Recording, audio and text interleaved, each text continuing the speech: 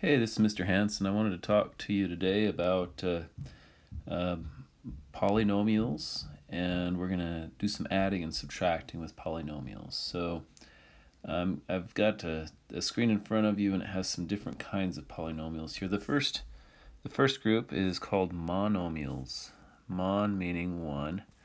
So monomials, you might notice there's one term in there. There's no addition or subtractions there. There's just one term. So a term's made up of a number and a variable and an exponent for that variable. So we got 3x squared, this is 5x to the first, negative 2x cubed. This one you don't see variable, but it is there. It's just x to the 0, which is 1. So it's also a monomial. And then we have x to the fourth there. So these are all examples of monomials. Let's take a look at the next kind. We've got binomials. Here you might notice that we have two terms. So x to the fourth, or x to the first, plus 4x to the 0. Two terms there. X to the second plus 2x to the first, and 3x cubed plus 4x to the 0. So these are called binomials. Notice that the biggest exponent that term always comes first or on the left, and it goes from left to right. Okay, let's look at some trinomials. We've got x squared plus 2x plus 1. We've got 5x squared plus 4x minus 9. And we've got 3x cubed plus 7x minus 2. So we've got three terms for each of these. They're called trinomials. Now, polynomials can have more than three terms, but generally we don't call them anything special after the trinomial. We just call them a polynomial. Maybe a 4-term or 5-term polynomial or something like that. Let's take a look at this polynomial on the bottom here. 4x squared plus 2x plus 3x. Is that a trinomial or a binomial? Take a second and think about that. If you said binomial, you're correct. We can rewrite this as 4x squared plus 5x to the first, because these two are like terms. So we want to consider making sure that our like terms are added up before we categorize what kind of polynomial we're dealing with. Okay, let's take a look at the next slide. Important parts of polynomials. So I've got a polynomial up here. The coefficient is the number the x value is being multiplied by. So here we have a coefficient of 3. For this term we have a coefficient of 2. For this term we have a coefficient of 4. And for this term, let's just erase this one, because if there's, well, that's probably a bad one to erase on. We have a coefficient of 1. Just know that if you have something like this, x plus 2, know that when there's nothing in front of the x, it actually has a coefficient of 1. Okay, so coefficients are the numbers that are in front of the variables. The degree is the number of the exponents. So we have a degree 3 here. We have a degree 2 here, a degree 1 here, and we have a degree 0 here. Remember, anything to the 0 power is 1, so really x is non-existent here. It's just a way of writing that. Notice how we go 3, 2, 1, 0 in descending order. This is common mathematical notation. This is how it's usually always written. And the one with the biggest number is called the leading degree, and it will really later on when we're graphing this, that leading degree is going to determine the shape of the graph. So that's kind of important. It'll also determine the number of answers you have for any equation. So that leading degree is kind of important.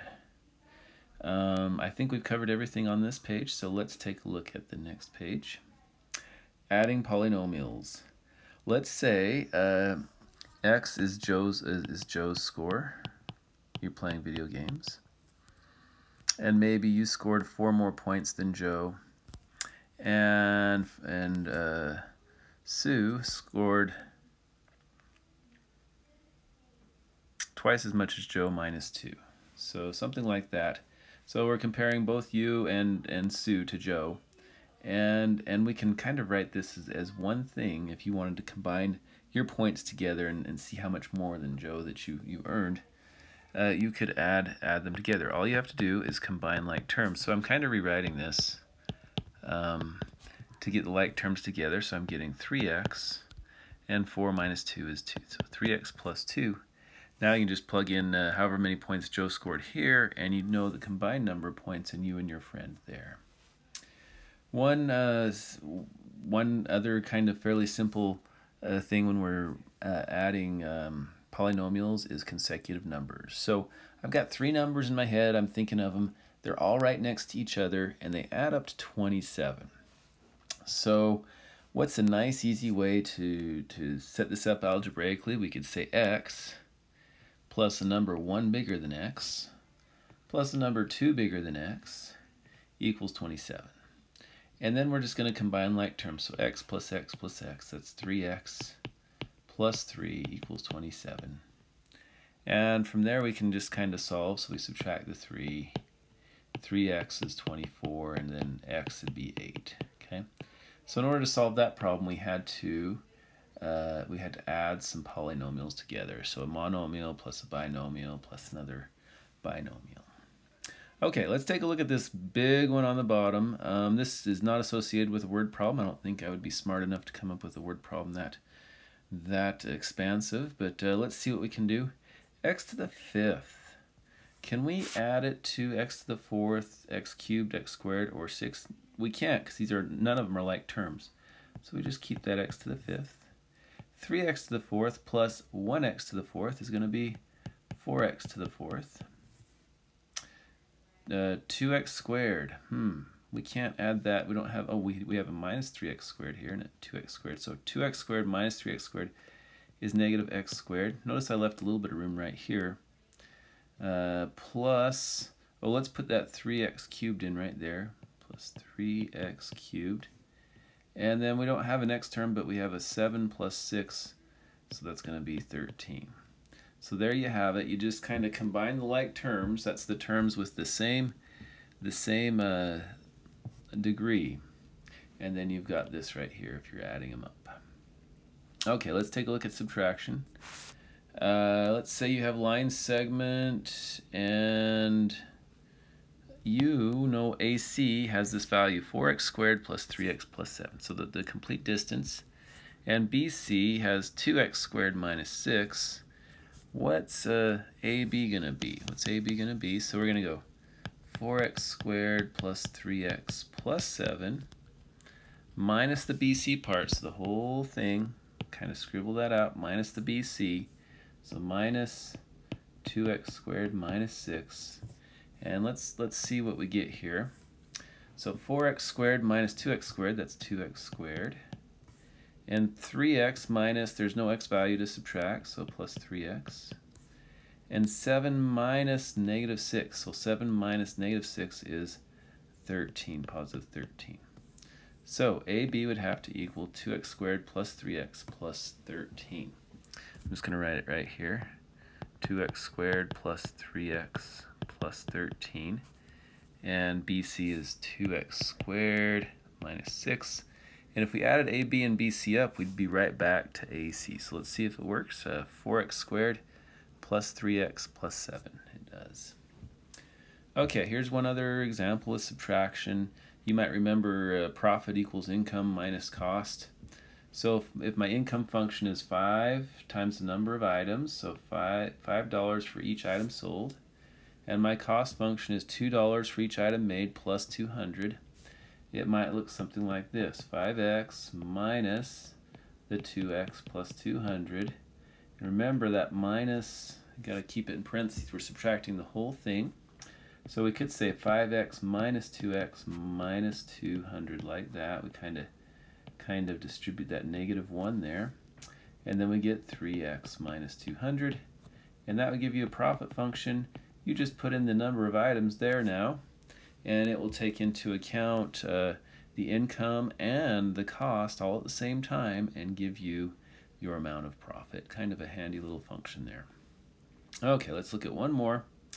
We're adding and subtracting polynomials. Okay, this time we've got a triangle and we're missing the side AB, but we're given the perimeter and we're given BC and we're given AC. So AB is going to equal the perimeter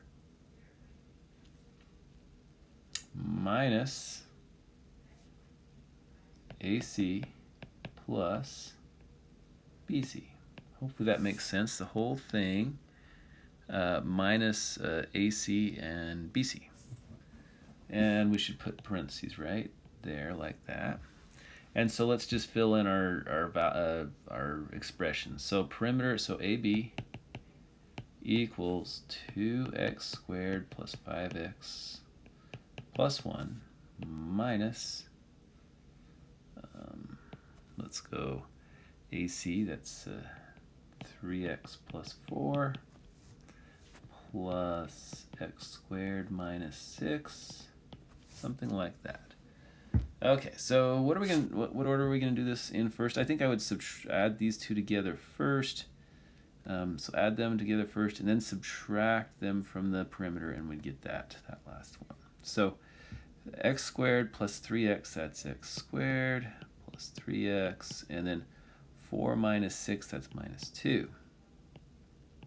So we got a minus there, and we have 2x squared plus 5x plus 1. Okay, so when you subtract here, it's kind of like adding the opposite, so we could kind of just make that a plus and change all these signs there. Let's do it in red so we just remember that's new. So minus, so that becomes a plus, and that's a minus, and that's now a minus, and that's now a plus. Okay, so 2x squared minus x squared, that'll give you x squared, and 5x minus 3x, that'll give you 2x, and 1 plus 2, that'll give you 3 right there. So x squared minus 2x plus 3. Now if we added up this and that, I bet we'd get the perimeter. Let's just double check. So we've got x squared there, so we got 2x squared minus 2x plus 3x, that's a positive x. And then 3 plus 4 is 7, minus 6 is 1. And sure enough, we come up with the perimeter there. Okay, so I hope this has been a little bit helpful for you in terms of knowing what a polynomial is, and also in terms of being able to order the terms in a polynomial from greatest degree to least. And I hope you've been able to see how we add polynomials together and how we subtract polynomials. That was the big idea going through this lesson, and we will be discussing multiplication of polynomials next. One final thought: when you add or subtract two polynomials together, you're just going to get another polynomial. So that means that the system of polynomials is closed under the operations of addition and subtraction. You don't get some new kind of number, you just get another polynomial. Thank you and have a good day.